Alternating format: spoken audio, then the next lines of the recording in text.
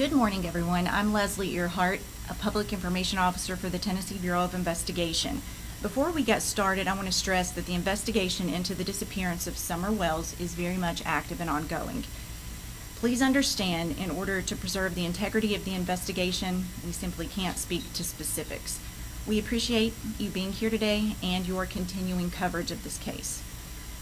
At approximately 6:30 p.m. on this day, 1 year ago, Summer Wells, who was 5 years old at the time, was reported missing from her home on Ben Hill Road in the Beech Creek community of Hawkins County. When we held the first media briefing on June 16th, honestly, we expected to have good news to report by the time the next media briefing came around.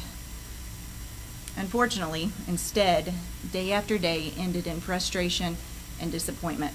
At that time, no one expected that we would still be searching for Summer 1 year later. We've said from the beginning that this case is outside the norm. There are few clues as to what happened to Summer, despite investigators doing everything within their power to find answers. All possibilities are still being explored. Many of you have asked for details about what's been done over the last year. I can tell you agents and detectives have spent thousands of hours on this case. Numerous search warrants have been executed, cell phone data has been analyzed, and any other available digital evidence has been collected, searched, and documented. This includes the social media accounts of those associated with Summer. 3 large ground searches have taken place in the last year with the assistance of more than 100 local, state, and federal agencies. Those searches do not account for the numerous targeted searches done by agents and detectives as they were following up on potential leads. From TBI alone, more than 100 agents, intelligence analysts, and support staff from across the state have been involved in this case. TBI agents working alongside the Hawkins County Sheriff's Office and the FBI have conducted nearly 170 interviews during the investigation. That does not count the hundreds of phone calls made to follow up on tips reported to law enforcement. While investigators have been diligently working to find answers, they've had to deal with thousands of tips generated by false information that in some cases has been intentionally spread across social media platforms. We know that this case has attracted the attention of individuals across the country who genuinely care about Summer and want nothing more but to help us find answers. We appreciate those people. However, we are also aware that there are some people using this case for their own personal gain by spreading false information on social media posts as facts. Some go as far as to solicit donations. This has had a major impact on the investigation and not in a good way. Moving forward, we ask the public not to submit tips as a result of a video they viewed on YouTube or a theory they've seen posted on Facebook. Please help us and only call if you have direct, specific information about the disappearance of Summer.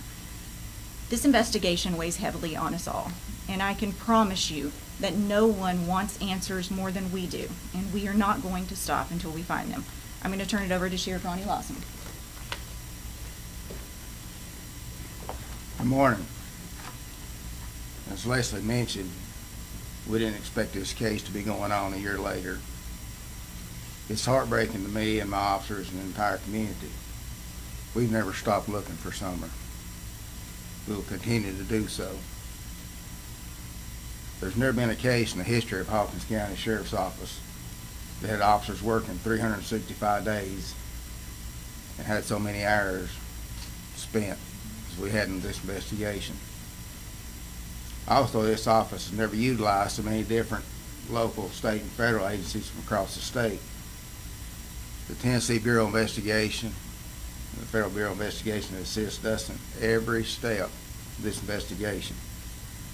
As you heard Leslie say, thousands of hours have been invested in finding Summer, thousands of them. 170 interviews have been done. Many of these individuals have spoken to more than one time. While we haven't said a lot about the details about the investigative actions that's taken place, please know that we've never stopped. I deeply appreciate the many rescue squads, the MAs, and the volunteer fire departments for their help. And the support from the citizens and the communities of this county is just unbelievable and overwhelming, with the encouragement we get with the food during the searches we've done, and all the law enforcement officers and agencies throughout the state of Tennessee. It's just been phenomenal how everybody pitched in and helped us with these searches and with this investigation. And many of you have asked why that we didn't recruit private citizens to assist in these searches. With the extreme dangerous terrain that we were experiencing in searches, we were able to monitor each group and movement in their location. That way we knew that everybody came back to the command post safely. After the initial searches, then we had to go back and obtain the landowner's permission to search again. We could not allow or even grant permission for private individuals on these people's property.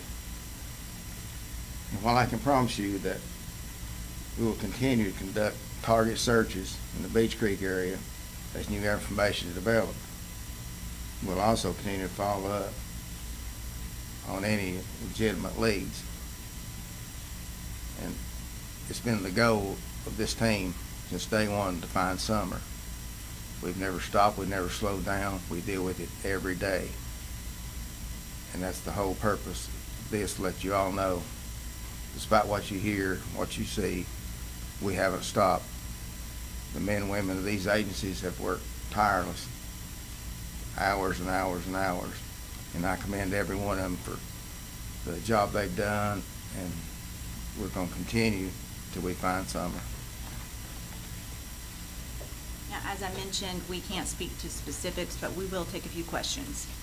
A few months ago, you guys said that the parents were not cooperating anymore. Has there been any changes in that respect? Has gone well for the incarcerated in the facility? We're not going to characterize cooperation at this time. Honestly, doing so does nothing but create more speculation, and it doesn't benefit the investigation, but thank you for asking. Is there still a reward being offered if any information is found? Well, I can tell you that law enforcement did not coordinate that reward, so you would need to reach out to the Churchill Rescue Squad for information in that aspect.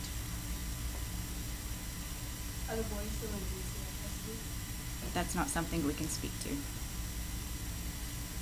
We do know that last year you guys pushed out some information about the Red Sun. I know that this is on here, but just really to talk about it with you guys. Is that something you're looking for? Do you still feel to make this really that over and I'm going to call on TBI Special Agent in Charge Derek Newport just to talk about that and where that stands. I would tell you yes, just to eliminate. We still don't have a good timeline of when that was observed. People that frequent areas on a regular basis get their date, can get days mixed up. We still want to figure out who, if possible, and if that's even a legitimate lead. You know, as she said earlier, we've followed a lot of dead leads that didn't produce anything. So that obviously it's still something we want to put to bed, but it's not. We still can't pinpoint a date and an exact location of that truck. Anybody else? When this first came out, you guys said that Summer was actually walking away from her home. That was one of the initial reports that night. And then things kind of changed the following day. Is there any evidence that she walked away from home, or any evidence that you sort of abduction, or do you have any evidence of anything that trend in life? We don't have anything specific, and I think what's important to note there is that the sheriff mentioned that how many hours we've put into this investigation and how much time has been spent exploring every possibility: walk-off, abduction, other foul means. And I think that's the thing to keep in mind is it's still really wide open as to the what. We try to stay away from developing theories and just follow facts. You mentioned that you're continuing to look at this case every day. Are there more searches planned as we're approaching the summer months? No specific plan. However, if we get specific information about a specific location, building, what have you, we will coordinate with each other to go take a look at that location. What made it hard back in the summer is obviously the foliage. That's why you saw the 2 searches that were when the leaves were on the ground, so that we could use air assets and that you could actually see more of what's on the ground at the time. People say, well, leaves to cover things up. Well, you get moving things around enough, you'll see what you're looking for. In the past, you said that there's no evidence that there was an abduction. Does that still stand? It still stands. Still stands. Do the facts point towards one theory more than another? No, they do not. Or that? Not at this point. Okay. Well, thank you guys for being here. I just want to point out one more thing. This case is not cold. We get asked that a lot. It's not. We're talking to the sheriff constantly. We all work together as one team, and we're determined to find answers. Thank you for coming.